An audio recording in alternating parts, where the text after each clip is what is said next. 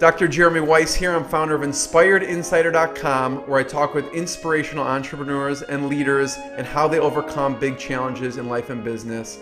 Today, I'm honored to have MichelFortin.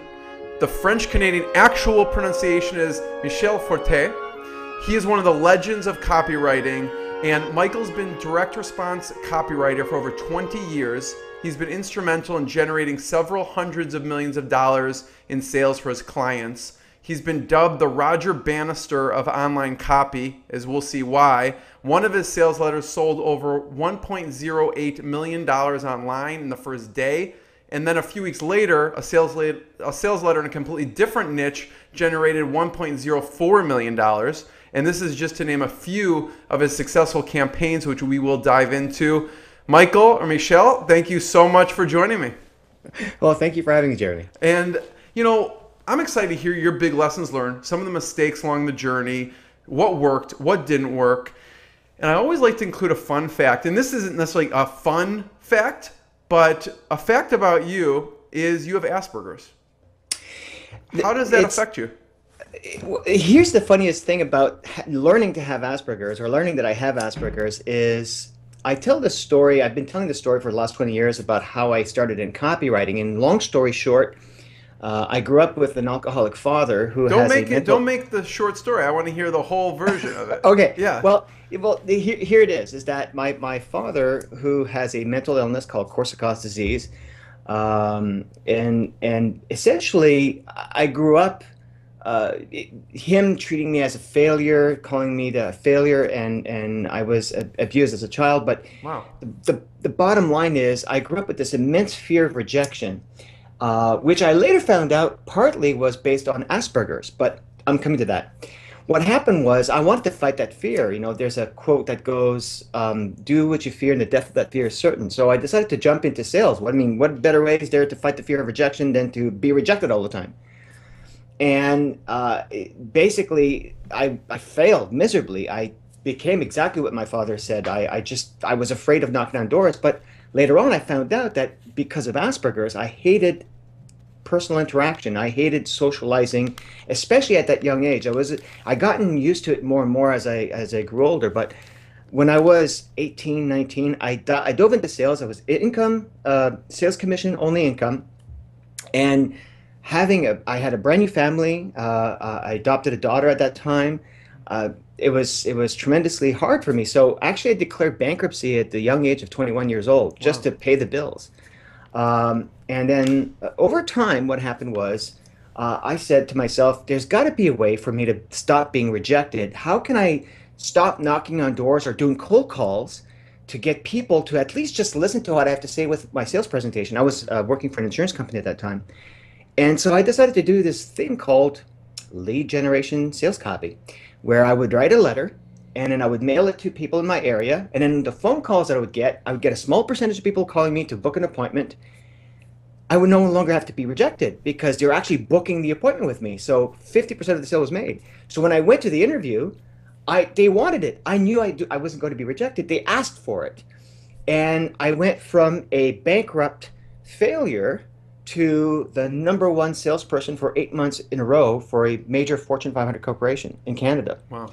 And that's what propelled me into the world of copywriting. But just to answer your question, I found out later on through diagnosis, self-diagnosis, not official diagnosis, but I did 3 tests, and I found out that I have the propensity to have Asperger's. And it opened my mind so much, because when I learned about the wanting to avoid social interaction, the missing social cues, it made me understand why I did a lot of what I did, but also at the same time it made me understand why copywriting became a strength for me. Because of the fact that one of the things that Asperger's and autistic people do is they mimic. They don't do out of pure empathy, so to speak. They do it because they mimic other people and they can connect with them. And I found out that was the #1 thing that made me successful in copy, and will make anyone successful in copy, is the connection between the product or the product benefits, the seller of the product, and the market. And the connection is the message. The connection is how do you connect with your market. And the better the connection is, the more sales you're going to make. And that's through learning more about your market and being like them, making them feel like you understand them, that they're like you, and so on and so forth. And that's part of what helped me out. That little quirk, as you say, that little funny story or that little funny I don't know thing if about I'd me. term it funny, but it's definitely, maybe something I would never know that looking at you or even interacting with you. How did that, like, just to back up, and I want to hear of kind of how you progressed through the sales and as a copywriter too, but how did it affect you? How did Asperger's affect you? Because it probably wasn't diagnosed early on, right? No, no. One of the things that Asperger's people have a tendency to do is they tend to lecture a lot. I This is a noticed that. perfect avenue then right now because I'm just going to Yeah. sit back and listen. Asperger's people are known to be good teachers, speakers, and when I spoke on stage, I always feared the social interaction, of course, but I never really looked at people. I always looked above their heads. You hear stories of professional speakers saying, "No, just pretend they're all new in your mind." It breaks down the butterflies or whatever the case is. But I didn't do that. I was just basically not looking at people. I hate looking at people in the eyes, and that's part of Asperger's. But I didn't know that at that time. But it also helps me in. Here's another thing about Asperger's that I love is when I tend to dive into a topic, I dive in full force. I really immerse. I get engrossed in that topic, and it's very much an Asperger's thing, and that was very good for me because if I were to take on a new client in a new niche, the one thing that I did most of all is spend a lot of time on researching the product, researching especially the market. I would just immerse myself. I would get engrossed by it. I would take, for example, 2/3 to 3/4 of my time on a copywriting job, just doing research, looking at competitors, interviewing clients, looking up YouTube videos on the product benefits or alternatives, what makes them better, what makes them worse. So I would get so engrossed and knowing the market, knowing the product so deeply that writing copy was just a natural extension of that. Now, that being said, when I grew up in the beginning as a salesperson, I wanted to beat my fear of rejection at that time. What I thought was my fear of rejection, which is I still do have. I mean, that's pretty forward thinking for a young kid like that to think that way because most people would just let that overtake them. How did you Right. prevent it from allowing it to overtake you and actually kind of thrust yourself in worst case scenario for you at that time, which is a sales job? Well, here's the thing: is that at that time, the sales manager of my very first job was a big proponent of self-help sales training. And I was a salesperson on the road with a car, so I literally turned my car into a university on wheels. And I'm not sure if you remember these in the old days of Nightingale Conant tapes from Zig Ziglar, Sure, Tom of course. Hopkins, Brian Tracy. I immersed myself completely and fully into that. So, and that's that mimicking part of my brain that helped me because when I wrote copy, it was easy for me to just translate or copy what I learned in a sales presentation, going through the entire sales presentation from the qualification process all the way to the presentation, all the way to closing questions, test closes, and all that stuff, and then asking for the order, transferring that to a written form of that sales presentation. And that's what copywriting is. It's just, as the old saying says, salesmanship and print. Well, for me, it was easy. And I guess my Asperger's part of my brain connected those two and said, hey, this is just it's just a natural transition. So it was never really a stickler. But up until that time, it was tremendously hard for me because I remember days where I would be locked in my room, sitting in the corner, depressed, crying. I just hated, I never really liked going to school because I hate interacting with kids at that time. I never really hung out with kids at my age. Right. And then when I went into my job, I hated going out on the road trying to knock on doors, and I knew I had to do it. And when I first did it, and I remember the very first rejections that I've gotten, it depressed me for 2 weeks. I was in a big depression because I thought they were rejecting me, and I see. it was tremendously hard. But when I found copywriting, when that was the big hump, it became the thing that literally changed my life. Yeah. And it sounds like that was the perfect coping mechanism for rejection because you get them coming to you. Yep. I'm still curious about when you first took that sales job. You had to get over all those fears to even apply for that sales job. How did you get to that point? Because you could have just have taken like some, back computer job where you didn't have interaction with people. What got you to the point where you, got to the next level and went into a sales job even? It sounds like you were in the corner in your bedroom depressed. How do you get from there to even wanting to do or trying to do a sales job? It was actually my first job in the insurance business was fairly easy to get because it wasn't really an interview. It was a test. They actually they make you pass a personality profile test. And it's also, I think it was half personality and the other half was ethics to see, because you're dealing with money, you're dealing with insurance, you're dealing with premiums and so on and so forth. So the interview process wasn't really face to face as much as it was written test. And I was good at tests. I would call myself at least good enough in school. I had high grades in school, but a lot of it was just because I was good at memorizing stuff. And so that was part of it. The second part is, I told you earlier that speaking, lecturing is a big part of it. Well, that sort of came from my love of theater. I loved acting. I played in a lot of theater in school. It was my only extracurricular activity besides playing drums in school bands. I was also an actor. I did plays in school in French and in English. And so when I was interviewed or when I went into that sales job, all I had to do is watch somebody do a sales presentation and I would mimic them and I would probably do it almost exactly the same. To my detriment sometimes, because you have to mold yourself to different situations. You have to be able to think on your feet and change the connection process with your client. So that was how I got in that first job. And when that transitioned to the copywriting, well, then it was easy for me to get any other job after that, because then I became a freelancer, and at this point I was getting clients rather than employment. Yeah, so early on, the sales, you were selling insurance? Yes. And so you said you had to file for bankruptcy at that point. So what was working with your sales and what was not working with your, the methods that you were using? Are you saying whenever I declare bankruptcy, or? No, I mean before and then after, because obviously, your methods, what were you trying that wasn't working? And then after you discovered the copywriting, what did you start to implement? Well, that was it. It was the copywriting aspect of it was the biggest part of it, because then I would just do mail outs, or I would send letters to people that when people were giving me a presentation, or when I was doing a presentation with clients, one of the aspects of the business was to ask for 3 referrals, and that's pretty common in a lot of door-to-door jobs. Well, I asked for the referrals, but rather than calling them up, I would send them letters. And that would get me more presentations, which would get me more sales.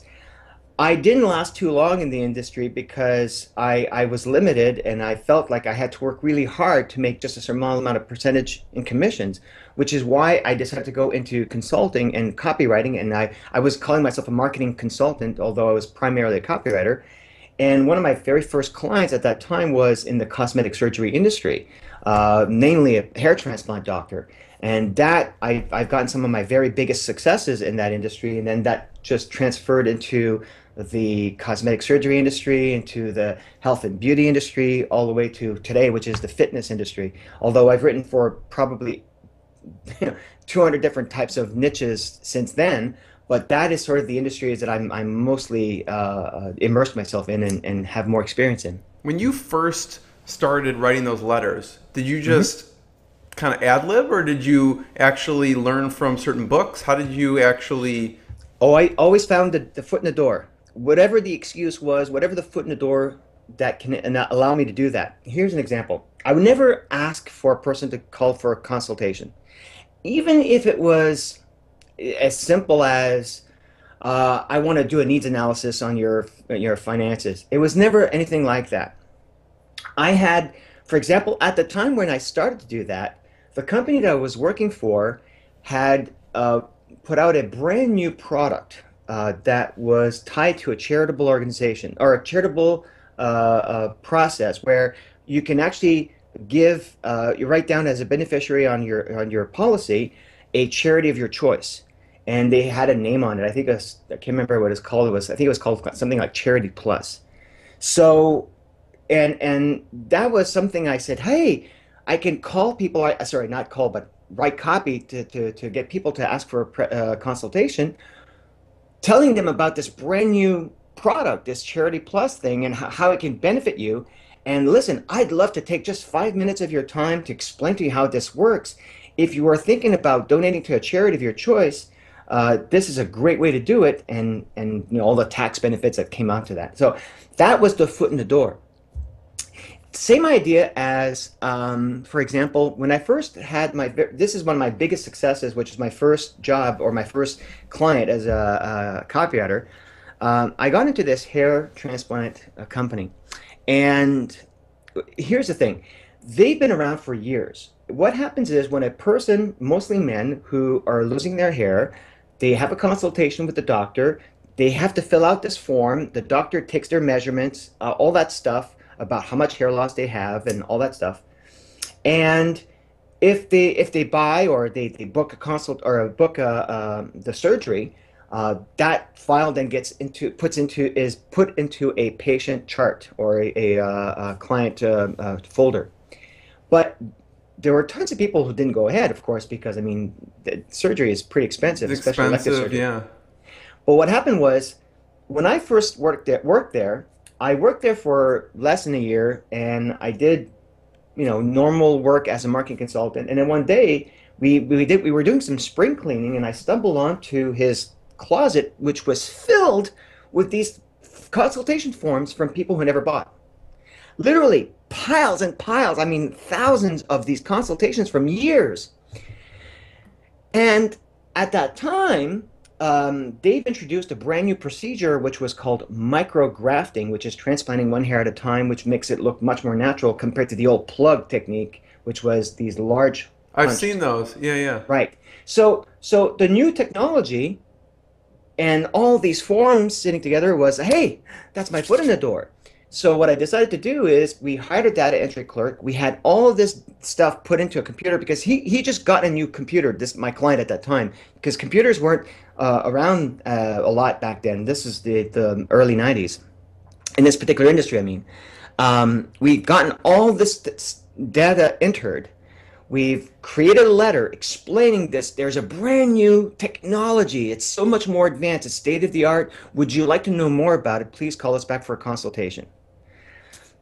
And then we tied it with because of the fact that you came to see us before, we'll give you some kind of special consideration if you act by a certain date. And literally, up until the last week of that date, we had people lined up outside of the clinic to get a consultation. Millions of dollars were made, and I was so proud of myself. And that was really where I realized there's got to be something with this copywriting thing. And that's a great idea. Anyone in their business probably has a closet like that, whether it's on their email or database, or there's an actual closet with files piled high. It's a lot of people say it's my cold list. Well, there's so many ways to revive a cold list. There's always an excuse. In the internet marketing space, which is the one that a lot of people in my industry know more about, there's technology is always evolving. There's always new tools. There's new techniques.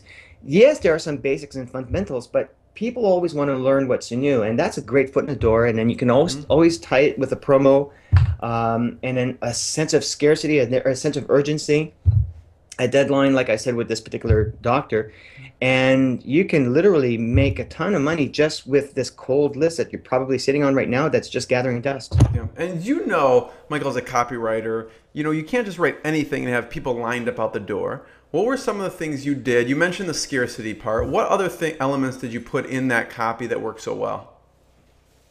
Well, the The actual letter itself was really just to do one thing, which is to book a new consultation with the same person to update their file. Hmm. That was the call to action. Please call us to update your file. We'd like to make sure, plus there's a lot of reasons why we like to see you again.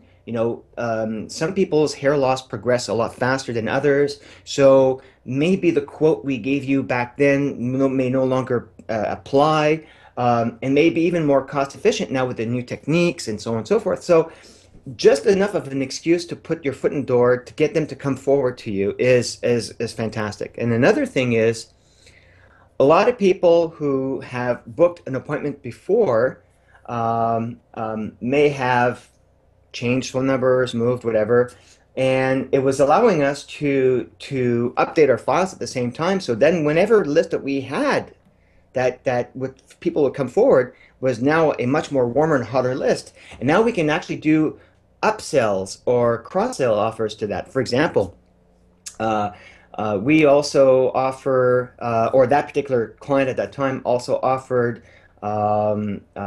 toupees and what they call hair systems, very similar to Hair Club for Men. So people who choose not to go with the hair transplant surgery, which is the more expensive form of hair restoration, they were also offering maybe more of a downsell. Hey, can you, maybe this will tie you over. Also, we had different financing plans for people who choose to do financing for surgery. So those are, as long as you, and we didn't do all of it at the same time. That would be, first of all, you're putting all your eggs in one basket and you're giving away the store too fast. And what I mean by giving away is telling too much. So one week will be an offer maybe to update their file. The next week would be an offer on maybe an alternative solution. Maybe then after that would be about maybe financing. So that literally. So you sent multiple mailings. Yes, never hit the iron just once. It's that there's enough ample statistical research that proves that conversions go geometrically higher on the second, third, fourth mail out than just the first one. And the reason is because people need to be exposed to the offer several times, or at least exposed to the product several times if you change your offers. So that not only created a lot of sales for that particular client during that time where we had that special offer, but it literally increased sales for several months after that from that same cold list. Got it. That's a good point and distinction, because I was just thinking, oh, you just sent one letter and then lines were out the door, but you actually sent a sequence of mails. Okay. And in fact, the client at that time decided he had a newsletter, pardon me, a physical newsletter, and so we decided that was a great excuse to send him a copy of the brand new newsletter that wasn't around whenever they came to see us last time. Because you have to remember that these are people who've come to see this doctor years and years prior. Yeah. So this is just a great way to keep in touch. And then a lot of people are calling us and say, please keep me on the list. I'm not necessarily able to do it right now, but I don't want to lose touch, and I love your newsletter. So that really just kept the list growing geometrically, so to speak, from that point on. So Michael, who were your mentors, or who did you learn from about writing copy at that time? About writing copy, well, the strange thing is, writing copy itself, I never really learned by anyone specifically. I was just heavily immersed into sales training, sales techniques, sales tactics, and I just translated that into a sales written format. Excuse me. So I was into, Brian Tracy, Zig Ziglar, Tom Hopkins, Roger Dawson, a lot of the top sales trainers at that time, Tony Alessandro. And basically, when I wrote copy, I was just thinking of, well, how would I do a sales presentation? And this is what I realized, you write a sales letter exactly the same way that you would do a sales presentation. The introduction, the hook, getting them involved, asking qualification questions, then educating them on what the product is and what's the solution, and then stimulating them on that solution. Actually, this is all part of a formula that I've created called Quest. Think of writing copy as going on a quest. Quest. Qualify, understand, educate, stimulate, and transition. You qualify the reader, and the way to qualify them is not necessarily by qualifying in the topic, but getting them involved so they know that, hey, this is for me.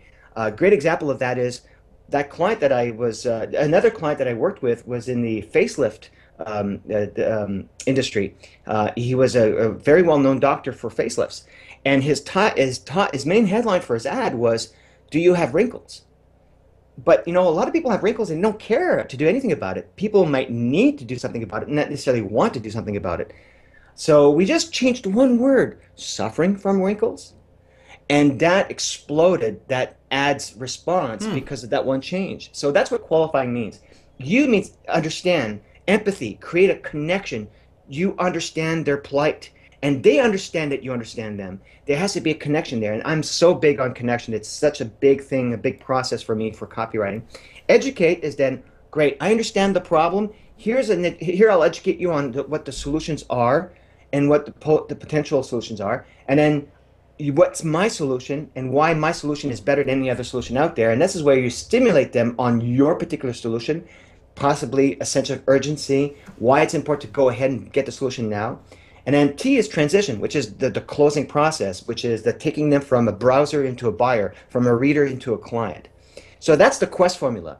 And when I learned all that from sales training, it was very, very easy for me to just translate that into written format or in written word. Now, that being said, let me answer your question. Once I became a copywriter and I learned copy and I was doing well with copy, I wanted to hone my skills. I wanted to get better. And some of my mentors at the time was Gary Halbert, John Carlton, and I read a lot of the classic copywriters, Claude Hopkins, Scientific Advertising, Robert Collier's The Collier Letter Book, a lot of these books, and Eugene Schwartz, Breakthrough Advertising. So a lot of these books helped me to hone my skills, but at the same time, get me back in touch with the basics, some of the fundamental principles of salesmanship. And that's what helped me in my copy at that point on. Yeah, so it's that translating the sales process into the copy, and then later you kind of learned kind of what some of those greats were doing also.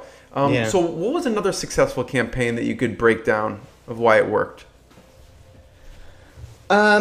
Well, the story that you were telling early on when you introduced me was the famous $1 Million Day that a lot of people know me by, and I call myself the Roger Bannister. A lot of people call me the Roger Bannister of online copy, and the reason why is because that was no record. I probably set the record, but that record has been broken so many times by some copywriters out there that are 10 times better than I am.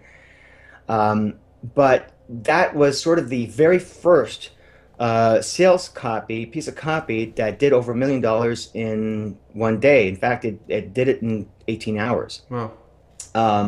Which was John Weisz and his Traffic Secrets program. And that was a long sales letter. It was 35, 40 pages long, printed pages. It was a long piece of copy. But I learned a lot with John himself, because John, very much a genius marketer himself, taught me a lot, and the connection that I had with him during the process of writing the copy and getting to understand the audience was fantastic, because that's what started me on the path of learning more about the market, which was the fundamental strategy of great copy was to learn more about your audience. The more you learn about your audience, the more comes out. In fact, this is the number one key that I tell anybody learning copy.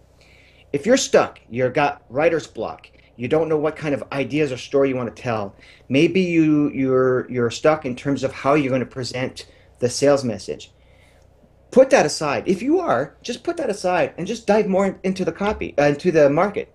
Find out more about the market.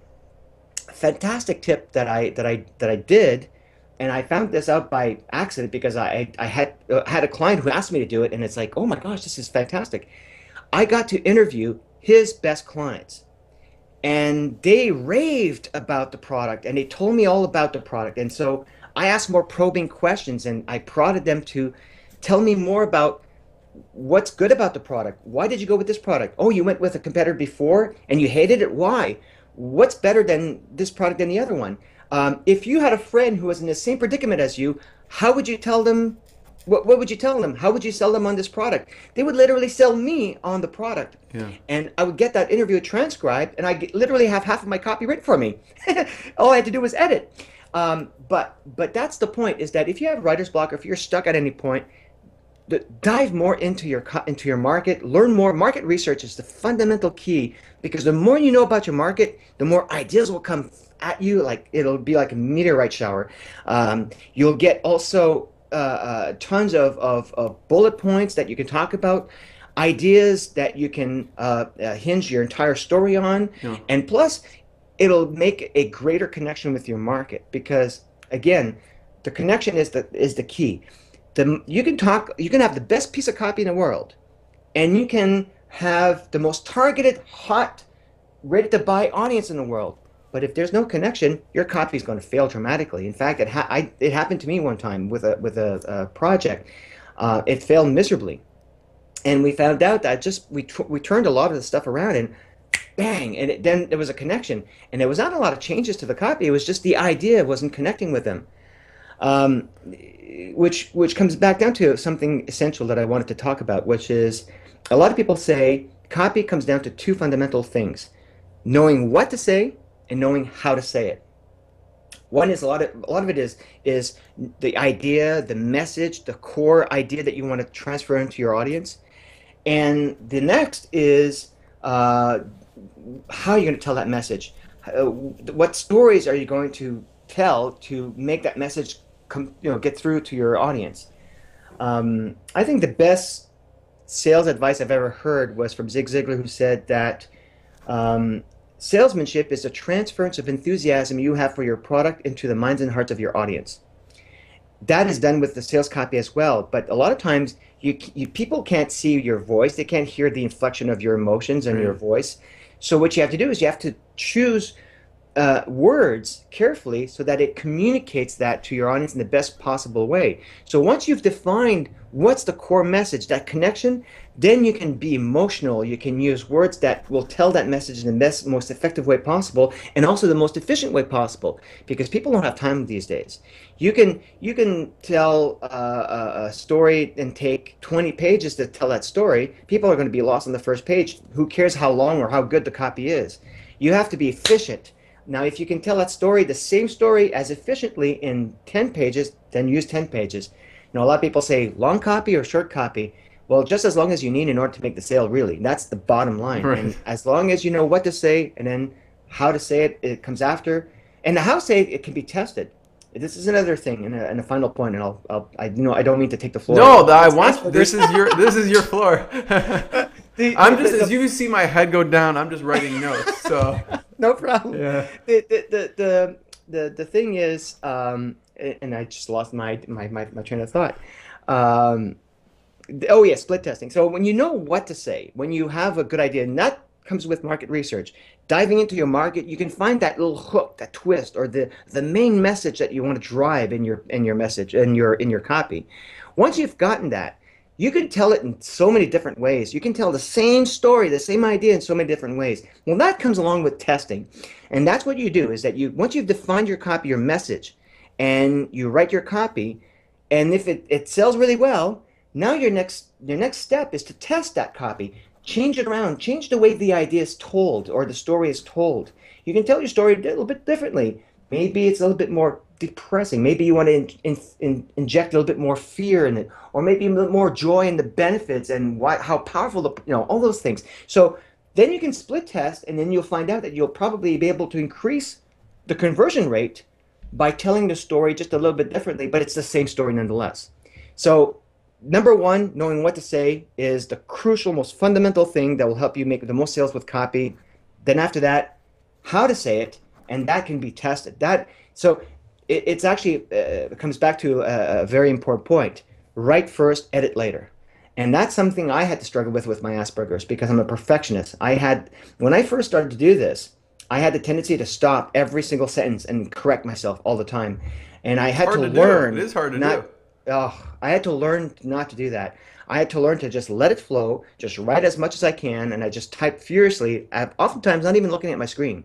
And then after that, I would come back and sort of Frankenstein the copy around, put pieces here, remove other pieces there, change the paragraphs around, and that's what made some of the best copy that I've ever written in terms of results ever. So. Yeah, Michael. So I wrote about 10 questions down. I'm going to ask you two of them All right. because I didn't want to interrupt you. But one of them, I want to come back to where you misjudged the market and then what you did change around for the split test. But before I ask that, I want to know, I think it's so important, and I know you talk about this, is research is key. And talking to those clients was key because those words is what you ended up putting on the page because it's coming from them. What are some of those interview questions? Do you have a core group of interview questions that you do ask when you're talking to the people's best clients?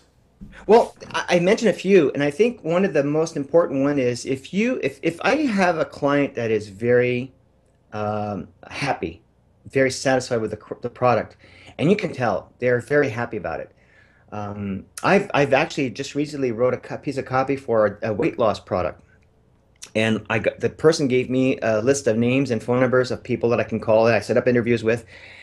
I mean, they're so happy about the weight loss. They're so happy about finally they found a program, after trying to yo-yo diet for so many years, and this program helped them to lose and keep that weight off.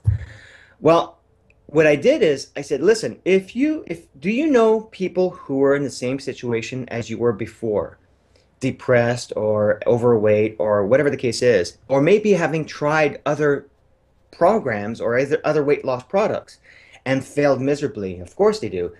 And I asked them to maybe mention their names. What's their first name? All right, just so that they can bring it to the top of their minds. And then I say, okay, if you met Sally in a restaurant and they asked you, wow, you look fantastic with all that, you lost weight. What did you do? What would you say? And then they would literally sell me on the product or service. That would be the number one fundamental, greatest question I can ask during those interviews, because they're literally writing the copy for me. And here's another thing. Oftentimes we can do market research based on when I write copy for a client, the client will tell me what they think are the benefits of the product or the service. But there's so many unsought benefits that are never known by the client ever until they're actually in the hands of the user, the end user. So I tend to ask them, what exactly did you do with the product or service? What kind of results did you achieve? And that will give me a lot of information about maybe some benefits and some bullet points that I can add to the copy that were never part of the original market research.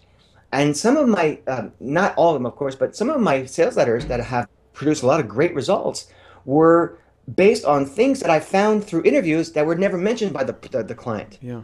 And that's where I found some of those gold nuggets. Tell me, what were some of those gold nuggets that once they said it, it was never in what the owner talked about, but one of the clients told you, and you immediately knew, wow, like I would have never discovered this if I didn't have this interview with them. What were some of those? Well, there are a few. I think that one of the best ones that I remember hearing was somebody was selling, oh gosh, a certain kind of light bulb that was different than your standard light bulb. It helped to light up the room very nicely. It was softer and it was also more energy efficient and so on and so forth. And we had the whole purpose of selling these light bulbs was they were more closer to the sun. This was years ago. I have to remember this, so I'm speaking from trying to remember from memory here. But when I was talking to a client who actually had taken some before and after pictures. And they also, funny enough, that they were mentioning that whenever they actually took the after pictures, some of the pictures came out with, they were doing before and after pictures of a room lit by old, like their regular light bulbs, and then when they put the new light bulbs, they discovered things in the picture that they've never saw before. Things that helped, for example, when they were putting these light bulbs in houses. This is for real estate agents, where they would put houses as model homes, that they were actually helping them sell more homes with, I can't remember the exact number. It was something oddball like that. And I was like, great. And plus it helped me understand that this is probably a great product for real estate agents or for people who try to increase the value of their homes. So that was odd because this is a light bulb seller, a light bulb manufacturer, and all we're doing is selling light bulbs. But I was positioning the copy for people who want to enhance the value of their home and how you can actually increase the value, or at least the perceived value of your home, just by changing the light bulbs. And that was sort of the aha moment that the manufacturer never knew about, and it kind of helped create a whole new angle in the copy that helped to increase sales. So, I mean, that's just one example, and there's so many other examples like this. Very, very often when I do interviews, I also ask for information about how the client was prior to buying the product or enjoying the benefits of the product. And here's the reason why. We have a tendency to add testimonials on sales copy, but testimonials, how many of readers will actually read testimonials from, back to back? Nobody does. I mean, we very rarely read testimonials these days. It becomes, boring stuff, and that really doesn't mean anything. So what I tend to do is when I do these interviews, especially with interviews that people that actually have provided testimonials already to the client, I will then ask for background information on what exactly was their where were they before they bought the product, what exactly were, it's sort of trying to get some measurement here, a measurable result. Where were they before and now where they are? And the reason why I would do that is for two reasons. One is it gave me a history behind the testimonial, so that the testimonial by itself, I mean, everybody can say, oh, XYZ's product is fantastic, it helped me to do blah. Well, that may mean a lot, although that's pretty vague, but it means a lot more if I say, well, here's where I was. Yeah. Here's how bad my situation was before. Yeah. And in fact, I tried ABC competitor product and it got worse. Then along came XYZ, and here's where I am now. And now we've got a point of comparison. So here's my point. Yeah. Is I tend to do this now more and more with copy, is not just plop testimonials in the middle of copy. I tend to turn testimonials into case studies. Yeah. And a case study will be read much more than a testimonial, yeah, but it also gives a measurable... Gives you that reference point. Well, a reference point. Yeah. I tend to tell people this. The best benefits and the best testimonials have as many of the next three items included. They have to be measurable or quantifiable, measurable, and time-bound. So if there's a quantity involved, great. If there's a baseline against which it can measure it with, that's measurable, that's great. And it can be time-bound. I can say, well, this program helped me make $1 million. Well, did it make me $1 million in 20 years or in 2 years? Right. See how time-bound can actually change things, it can change the perspective. So a lot of people say, do I have to have all three? No. One of the three is better. Two is a lot better, and three is the best. So if you can find a testimonial that doesn't have any of these three, that's when you call the client up and ask for more detailed background information so that you can put these three elements in there. How to make the testimonial quantifiable, measurable, and time-bound. And the only way you can do that, or the better way to do that, especially in order to make it a lot less scammy, or actually a lot more okay by government regulations, is to turn it into a case study. So now a case study becomes less of somebody touting the horn versus this is an actual situation where we can actually scientifically look at the before and after results. Yeah.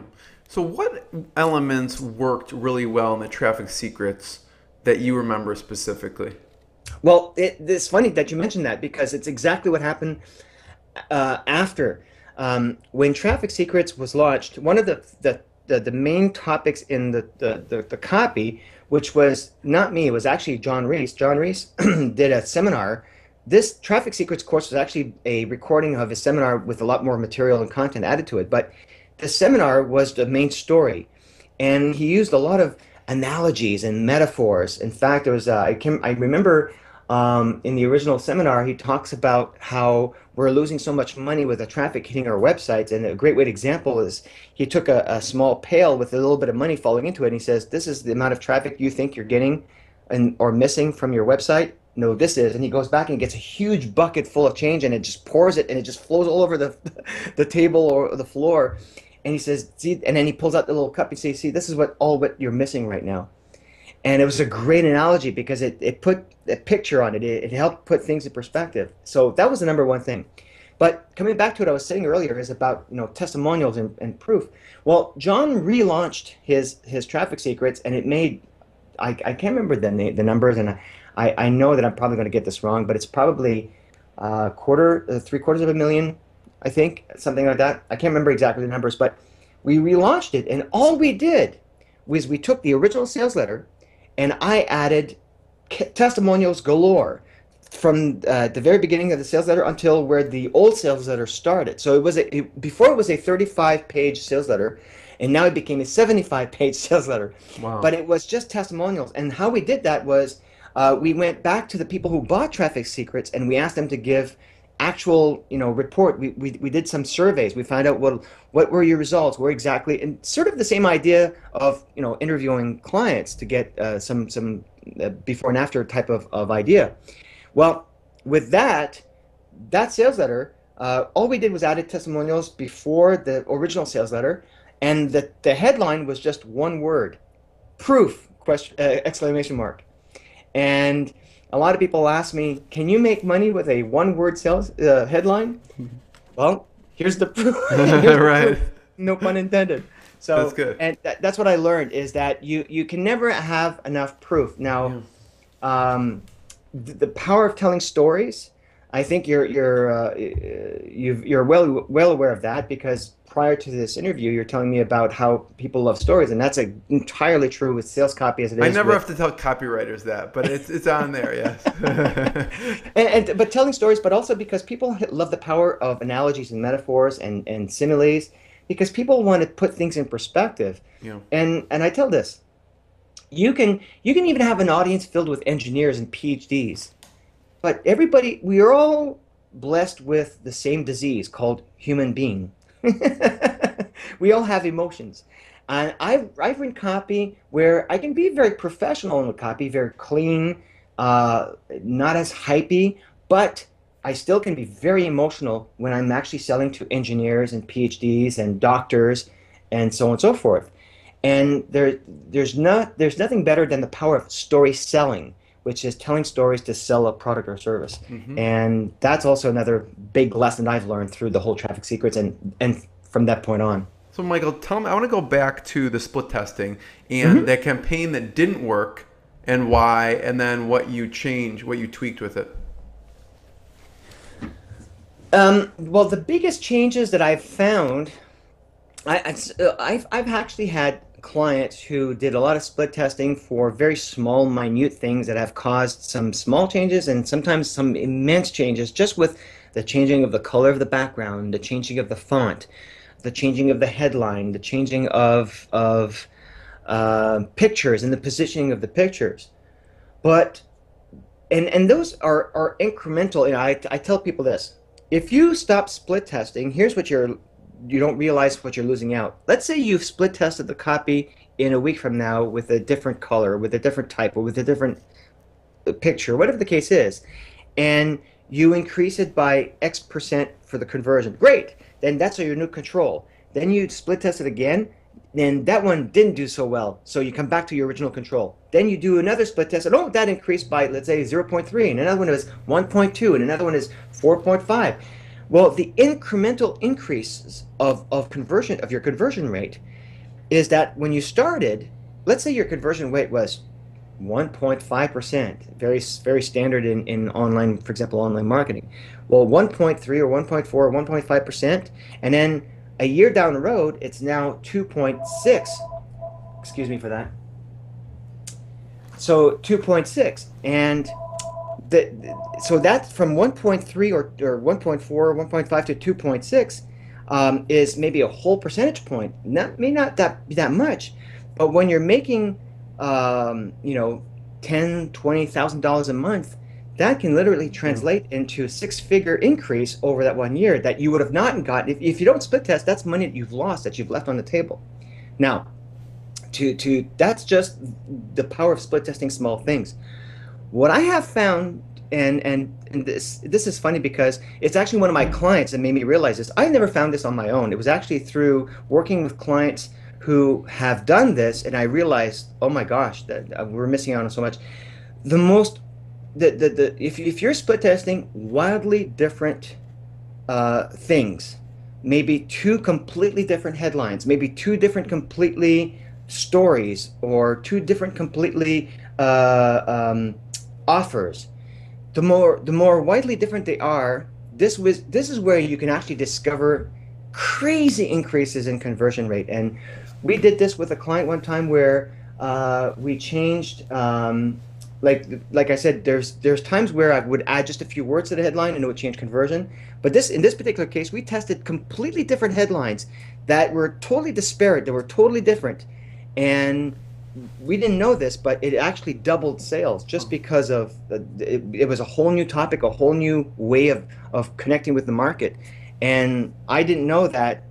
And this gentleman told me this. Actually, his name was Ricky Breslin. He told me the more widely disparate those are, or your test items are, the greater sometimes the greatest boosts in conversions can be. And sure enough, from that point on, I tested with different clients, and that's exactly what happened. So I say this: you can split test tiny little things, and make sure that whatever sales letter you're working with is basically your best one, that you can do this. But before you do that, you might have completely different conversion rates by testing completely different headline, two different completely different offers, two different completely different, I'm repeating myself, completely different storylines.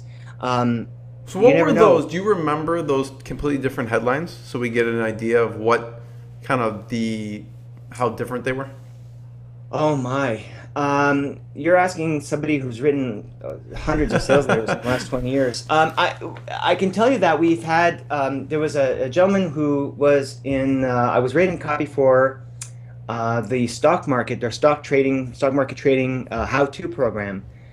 And I believe it was a sales letter that was about,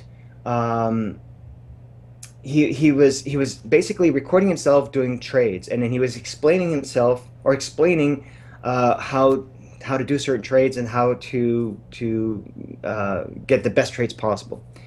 And I think the original headline was something like learn the best trading tactics from somebody who knows his stuff. It was something like that. So more generic.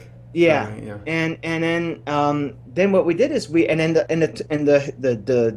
deck copy and the lead copy, meaning the first few paragraphs under the headline and then the first few paragraphs that starts the copy off, was hinging on that concept, how to learn from a master trader and all that stuff. Very, I wouldn't say pompous, but it was very much to prove credibility, to create credibility up front.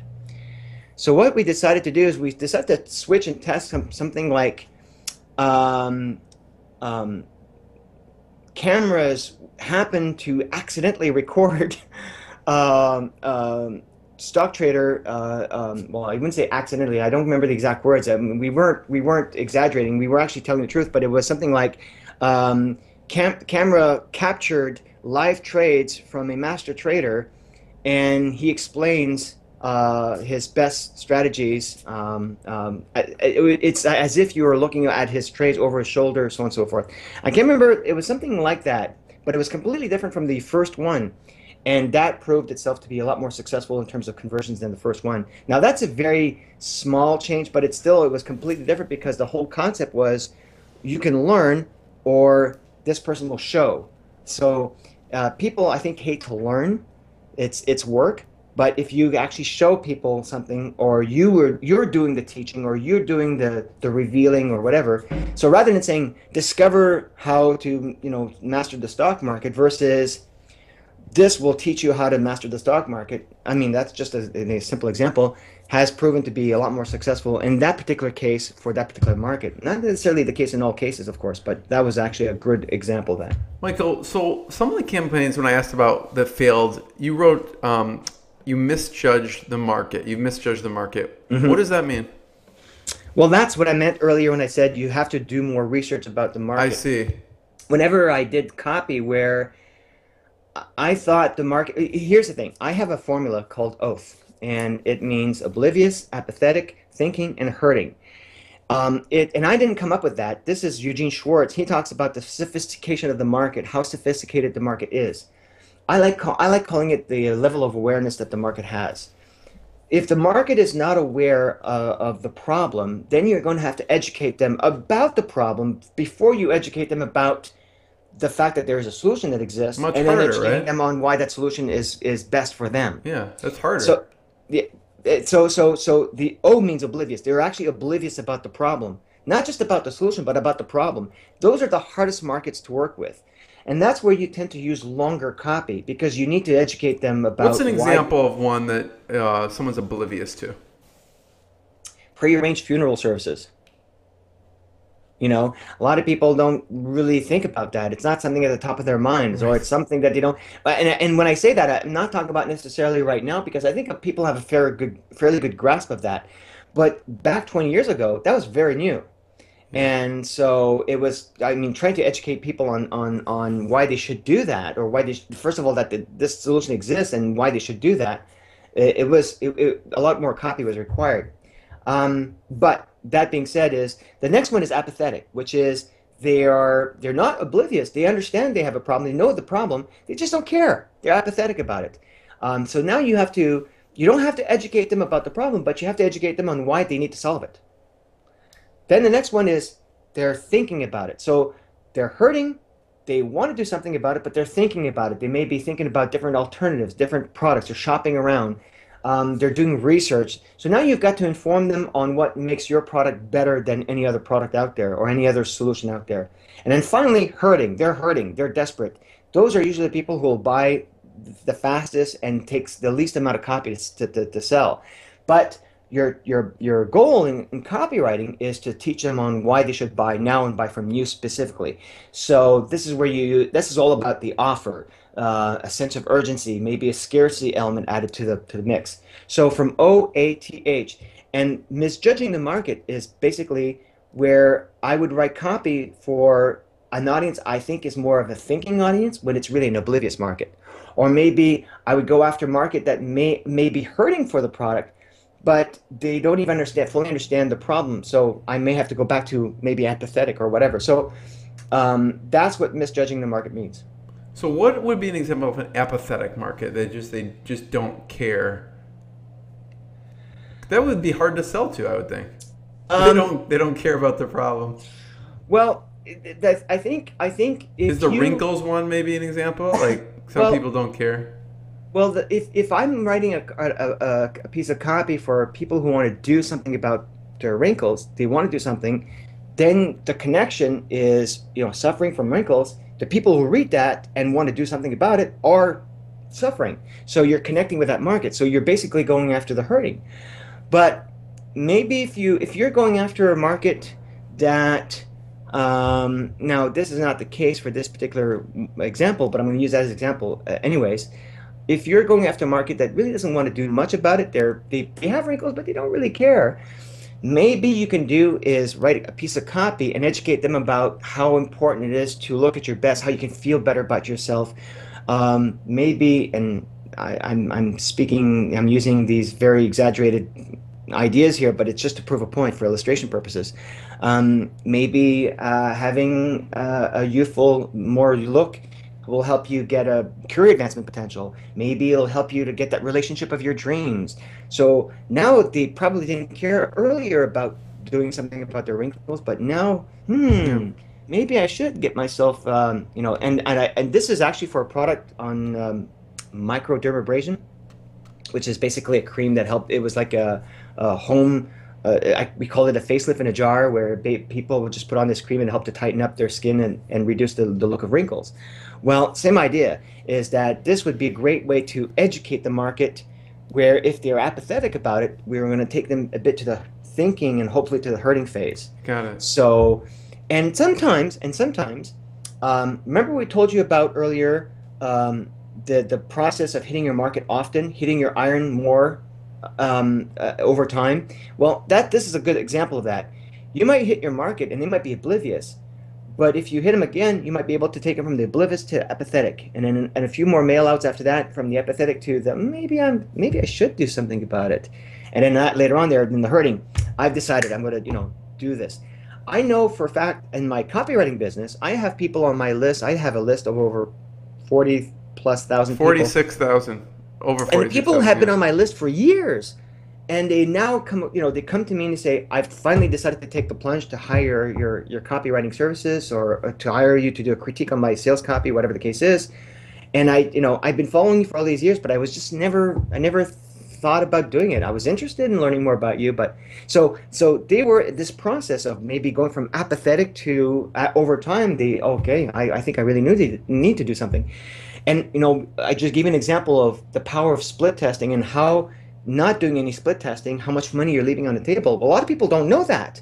So now they're being educated, and that's why they're being taken from the apathetic to, in this case, thinking or hurting why they need to do some split testing and why they should be doing some split testing.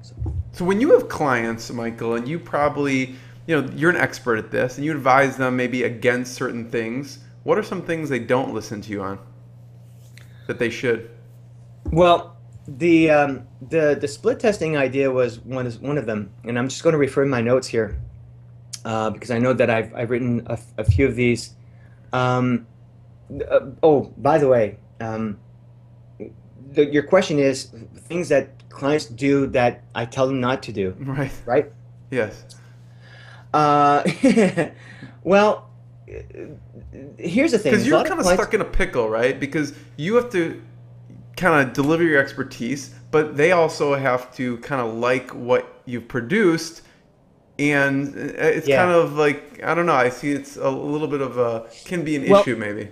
It is. This is where you have to sort of look out for the red flags before hiring a client, because if you have to spend twice as much time educating the client on why they should use your copy versus a client who might be willing to use your copy without touching it, so there's like a cost-benefit analysis that you'll have to make, and that's why I have a long qualification process. I don't accept anybody just like that. I do have a long a long quotation form that they have to fill out, and after that, they have a questionnaire that they have to fill out, which is a 25-point questionnaire. They have to provide me with a lot of answers, and a lot of people will tell me, oh my gosh, Mike, just answering a questionnaire opened my eyes on so many things that I'm doing wrong. Just the questionnaire itself was enlightening for them. But for those clients that didn't answer my questionnaire, if they didn't do the job, that's a red flag. If they're not willing to do the work, they're not willing to listen to what I have to say, or if they're not willing to meet me halfway, so to speak, I know I'm going to have a big hurdle to overcome, because these are the clients that I tend to either A, write copy and they'll change it because they think they know what their market better, or B, they say they don't want to use it, and then I have to spend hours on the phone with them trying to convince them on why they should be using my copy. That used to happen a lot in my early career. I don't do that as much anymore. Because you still get high-profile people, and they have their own ideas. Even after you have a proven track record, people still come to the table and think they know more. So what if you advise someone against, and they maybe didn't listen, or maybe they did because they kind of saw that you knew what you were talking about?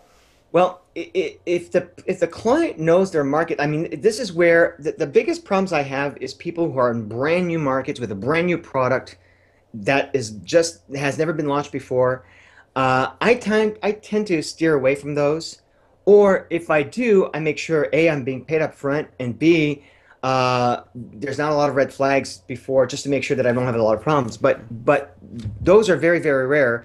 I have clients who hire me who know their stuff. A lot of these guys are top copywriters themselves, but they just don't have time. They're probably juggling 10, 20 products, and they say, Michael, can you write this? I got a new product coming out. And so they know. And a lot of times, these are the best clients in the world. They'll just test my copy right away. Or if they do changes, they will do changes to the copy that I would have approved anyways. So that's fine. Those clients these are I have found this to be the case very, very often in the medical industry. Doctors are, in the cosmetic surgery industry, especially doctors, tend to have first of all, they have a code of ethics they have to follow. You can't just make blatant claims because they can actually lose their medical licenses. So I understand that, but also at the same time, there's a I don't want to say they have a God complex. That's not what I mean. It's that they feel like they know their patients more than you do, and it's actually very understandable. But when you write copy because you're the third party, you actually see You see a the little bit things from differently. Yeah. it's a different perspective. And very often I look at products and services almost like the client does. So when I approach the doctor with a piece of copy and I tell them, you know, first of all, this is what I would buy. I would buy from if I were to do something about my hair loss or whatever the case is. But it is a little bit hard to work with those clients, and that's why I don't work with a lot of clients, fresh new clients nowadays. I have just a handful of long-term, high-paying clients that I have very close relationships with, that I have partnerships with, and I have an agency, a copywriting agency, who will take care of a lot of the B list projects that come in through our doors. Yeah. And the reason why is because these clients that I work with they're friends of mine. They're people who they trust what I have to say. They trust my copy. They've tested my copy. They've done very well with it. So they're usually the people who, when they call me up, they say, Michael, I'm launching this product. How much you want me to wire you today? And I'll say X amount of dollars. And that's done, and I'm writing copy. So, Right. but good. that took me 20 years, right? It's not something that happened overnight. Right. I've had many failures and successes along the way, but a lot of failures and a lot of red flags and a lot of clients that actually had to refund because, there was one client in particular who was a big PITA, pain in the buttocks, and that client I spent tons of energy talking them into using the copy to the point where they've actually never really used the copy, and then they came back and they said, well, because we haven't used your copy, we want a refund. And even though the service was rendered, I say, just because you've gotten your dentist to fill your tooth, or anyways, I'm frustrating. Going on Yeah. it's frustrating.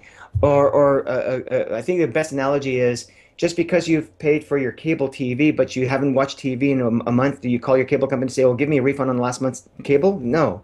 So, anyways, the point is, and at that time I refunded them because I just didn't want to deal with the hassle. In fact, I've already did a lot of hassle, spending a lot of time and energy on those wasted I call them time vampires. Took a lot of time and energy away from other copy projects that Yeah. I've gotten really well paid on that Yeah. I could have worked on Yeah. instead. So, Yeah. The take-home so point is definitely have almost like an extensive onboarding process, yes, so that you can weed the people out who are really serious, and then you get a really good idea of who you're dealing with. And I don't think we do that enough. and the qualification process is so crucial. Ask red flag questions that if they answer in a certain way or if they don't answer at all will raise red flags. And I have a 25-point questionnaire, and I have a three strike policy, or a three red flag policy. If there are three questions that raise red flags, I don't take the client on at all. If I have one red flag or two, I might say, okay, maybe they're workable with, or there's a way to work around it. But if I have three or more red flags, I will not touch that client with a 10-foot Ethernet cable. We don't want to reveal all your red flags because we don't want someone, when they fill it out, to know what you're thinking. But what's one of the red flag questions that you have? Well, I mentioned one earlier, which is if they don't even take the time to answer my questionnaire, who says they're going to take time to use my copy Right. or to actually follow my if they can't follow simple instructions, who says they're going to use my copy and follow my instructions? Right. So the bottom line is, I have my questionnaire is actually divided into three major categories. One is about the product, the other one is about the business, and the other one, especially the third one, which is about the market. And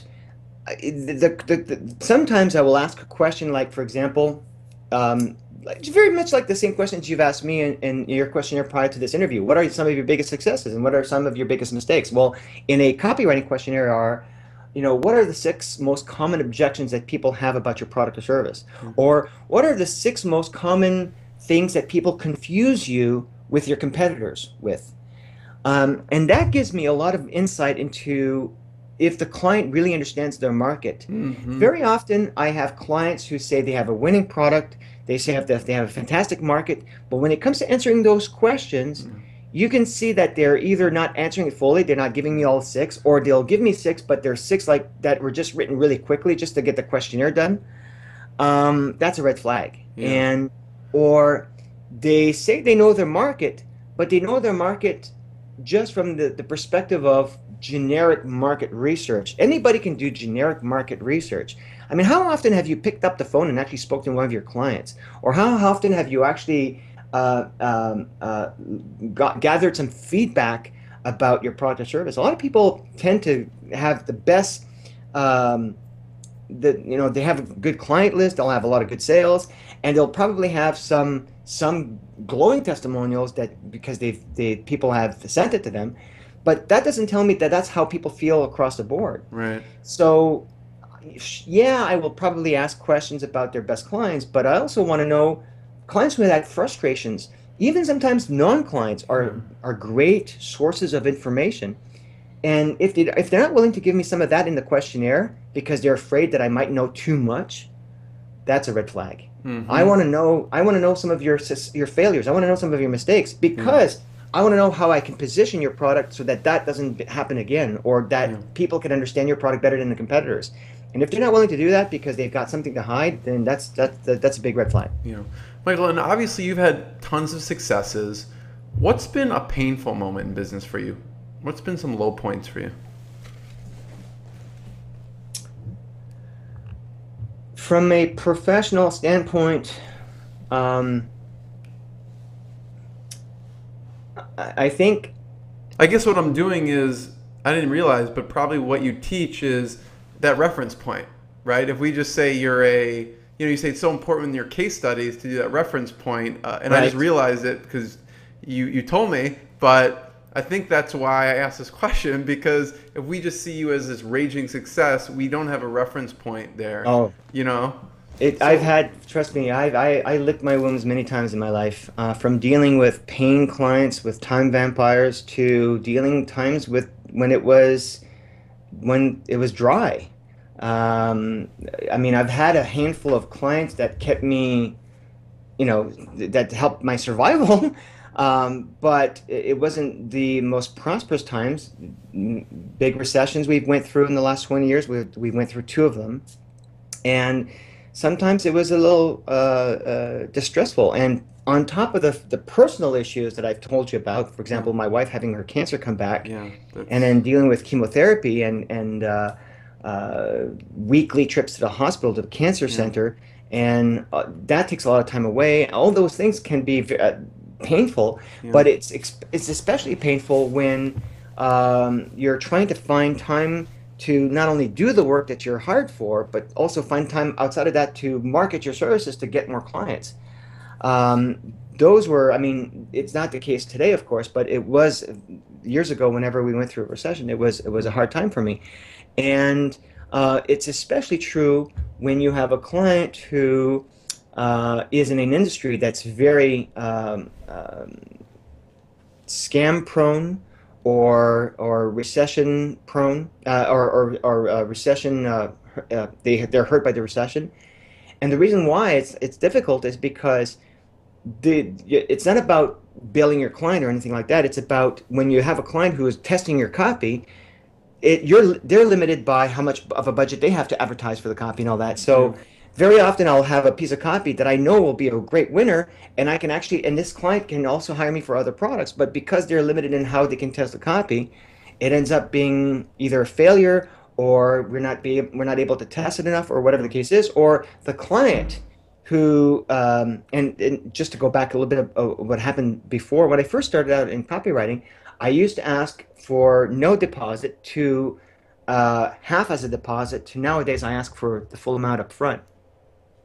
And the reason I do that is because that is another red flag. If I have a client who starts to to bitch about paying me a deposit, I know that they're not serious, or they're going to be a problem down the road to get my bills paid. Right. So nowadays it's no longer an issue. But in the beginning of my career, I had clients who never paid their bills. I had to run after clients legally and also assume a lot of losses. And when you're a struggling copywriter, we're talking 20 years ago, a freelancer, and then the first recession hit, that was really hard.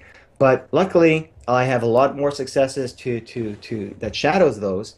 But it made me realize one thing is, you always have your handful of steady clients that your partners, your friends, and also your own businesses, because we also have our own businesses that are producing income on the side, so that there's a constant flow that you don't have to worry about ever being dry ever again.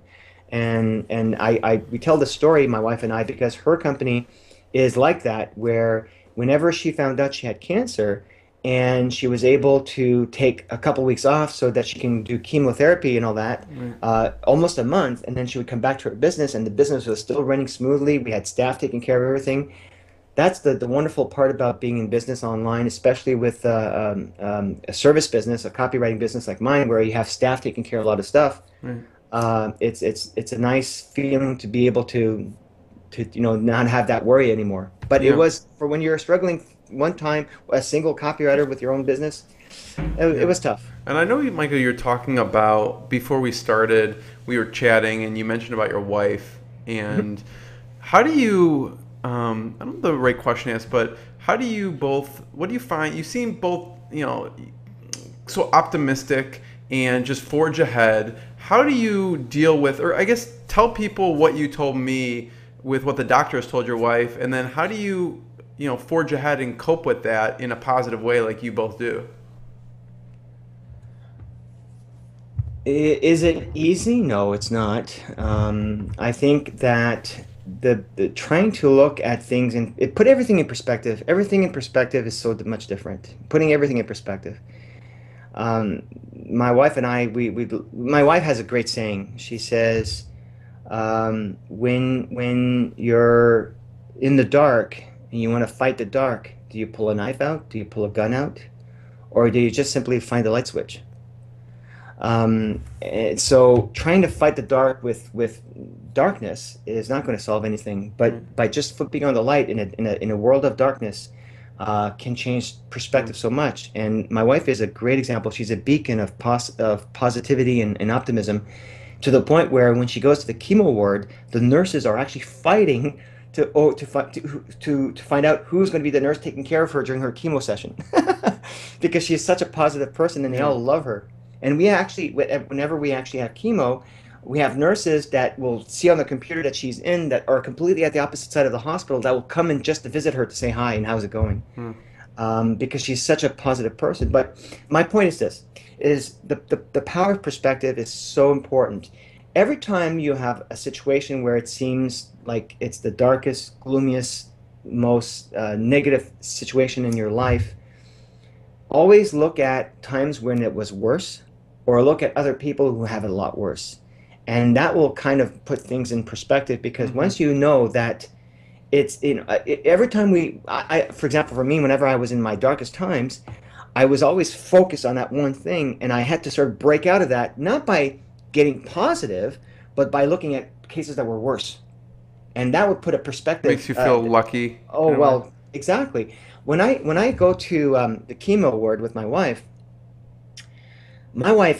she's a bubbly personality. She makes all of the nurses laugh, but you wouldn't believe how many other people because we're sitting in they're called pods at the Ottawa Cancer Center, where you've got several pods where they've got 4 or 5 chemo chairs in one pod, and there's like 6 pods.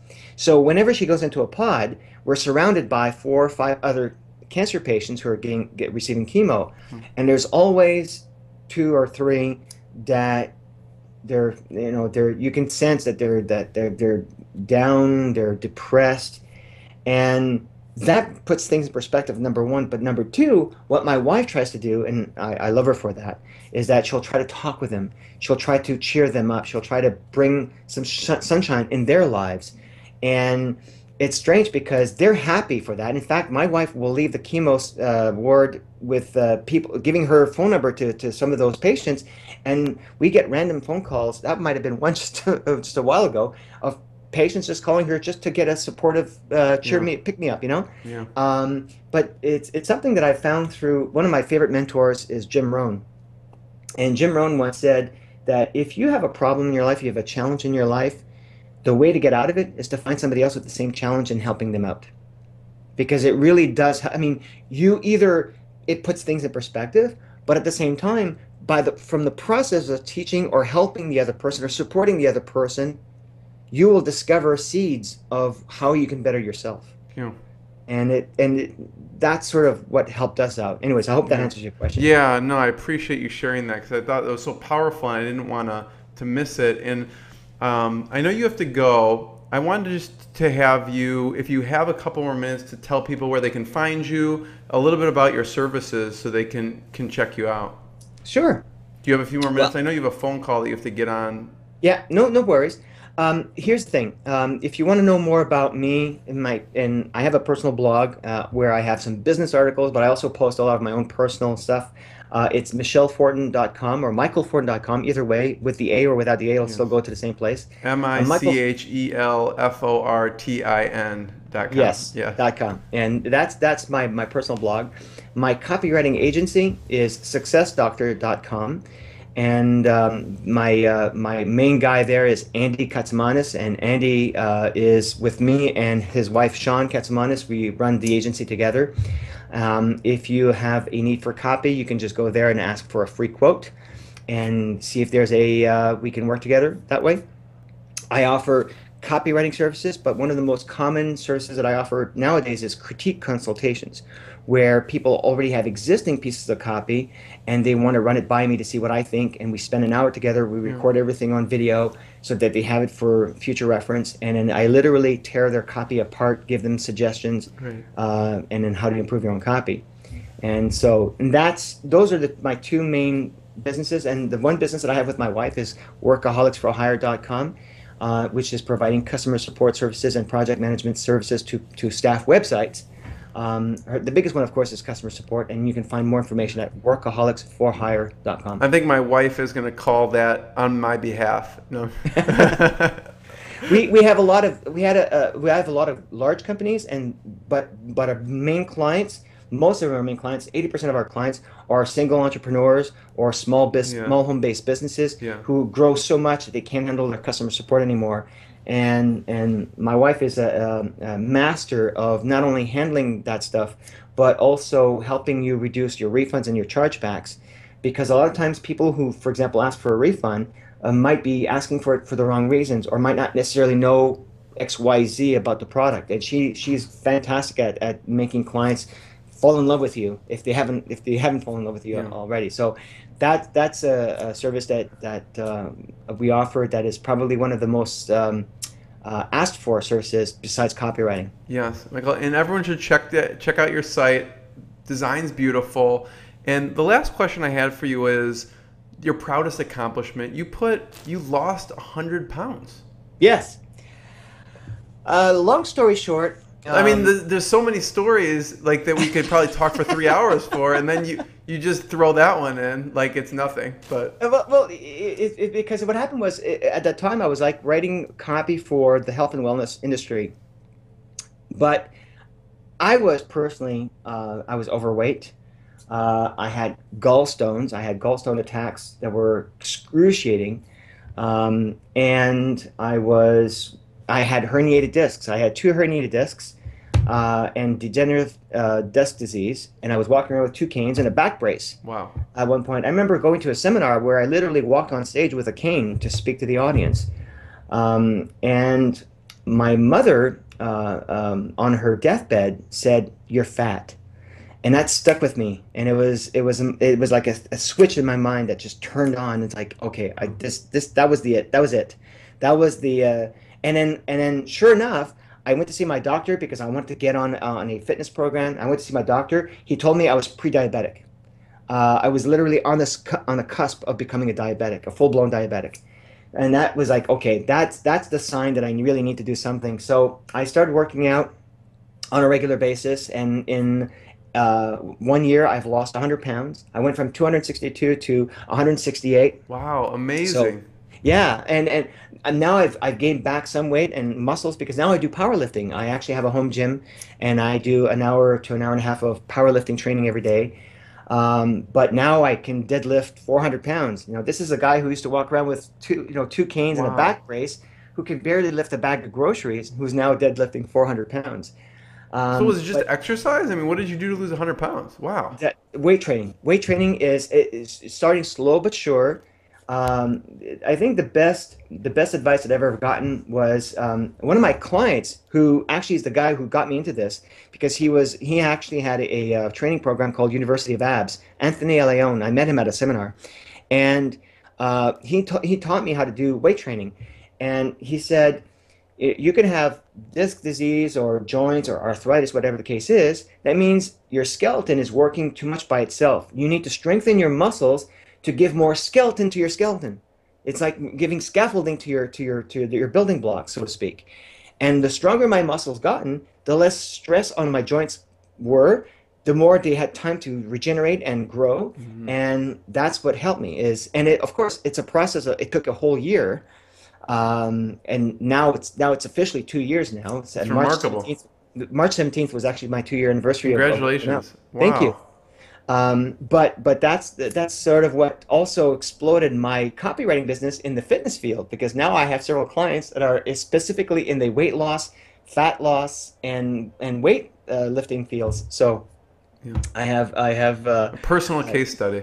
yeah, it's sort of the what I was telling you earlier about my Asperger's. I dove into that whenever I found out that I had to do something about it. Right. I dove in head first, and I knew so much about it that finding a client who wanted to hire me was so easy, because they say, "Hey, you know already. Not only did you do it yourself, but you know so much about it. You probably even know more than me." So it was easy for me to write copy, and that's what got me to where I am now. Yeah. Michel, I just want to be the first one to thank you so much. I've enjoyed this Welcome. conversation, and I'm holding off. I have like 10 questions here written down. I'm holding off. I know you have a call. I mean, one, like, I don't even know how you do this. You, your wife, you have 4 kids. I think you have 4 kids. Yes. Right?